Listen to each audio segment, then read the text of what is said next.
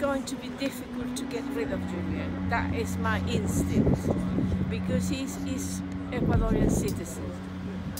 So they have to first take that away from him. I came here to just show solidarity for Julian Assange. I believe in what he speaks for, which is truth and the freedom of speech. Do you see Julian leaving here sometime soon? I do. I do think it'll be a clandestine snatch. They'll try and do it when there's less press exposure. Julian Assange, I want to tell you that you are not alone. Our country, Ecuadorians, we're here to support you. Julian Assange is a hero, and it's shameful that he's going to risk extradition to the United States. If he's exposed into the Americans' hands, he is in danger.